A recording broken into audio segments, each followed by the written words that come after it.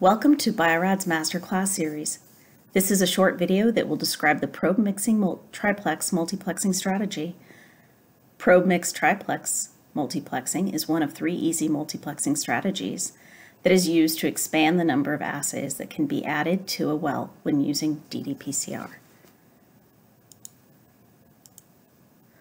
Droplet Digital PCR has many compelling advantages over other PCR methods. Easy multiplexing is one of these compelling features. Partitioning of the sample creates a unique situation where the assays do not have to compete for the PCR resources like a bulk solution multiplexing does. The more partitions, the more assays that can be multiplexed. Each droplet partition will have its own fluorescence, allowing for many more possible positive clusters to be identified clearly. Here is a 2D plot with 3 assay targets testing positive droplets that can be quantified with just 2 fluorescent channels.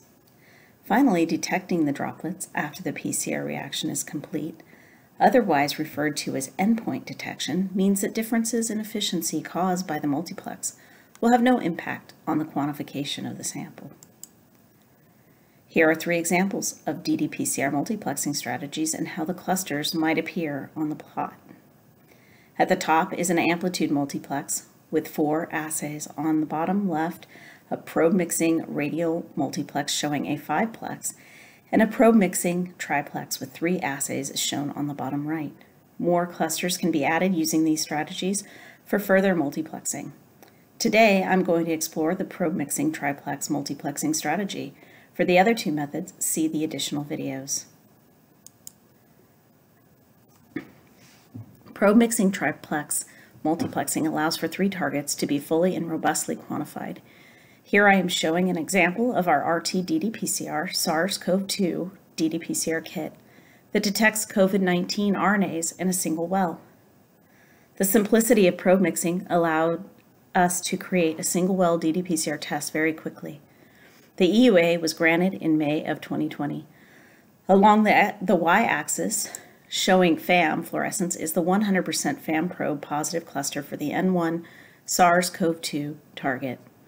Just next to this is an angle halfway between the y-axis for the FAM and the x-axis for hex fluorescence is the second positive cluster detecting N2 SARS-CoV-2 target. This is created by adding 50% FAM and 50% hex probe. Next, the third target of human RPP30 positives are a result of adding 100% hex probe. The analysis is simple when using QX Manager or Quantisoft Analysis Pro. After opening and selecting probe mixing triplex mode in the assay information box, you will add the name of the 3 targets and the dye combination. Next, the software will provide a guide that will allow for easy clustering. Just follow the guide to label each cluster.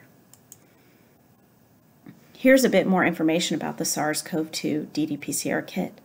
The LOD achieved for this assay with 2 separate extraction methods was 5 copies per reaction. This assay was shown to have a high inclusivity and specificity. For up-to-date information on performance and availability, you can visit the Bio-Rad website. In summary, easy and robust multiplexing is a compelling reason to use Droplet Digital PCR. Thousands of partitions per sample prevents competition for PCR resources and allows for many fluorescent signatures in a single sample.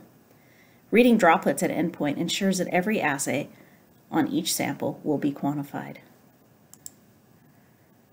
For best results, building your triplex multiplex assay, we recommend visiting the Bio-Rad Digital Assays website, where you can design and purchase assays that have been designed specifically for ddPCR. For additional reading on multiplexing and other topics, look up the Droplet Digital PCR Applications Guide, Bulletin 6407 and Bulletin 7204 for more information on multiplexing with Droplet Digital PCR. Up-to-date information on the ddPCR SARS-CoV-2 kit is also available on the biorad.com website. Thank you for your time.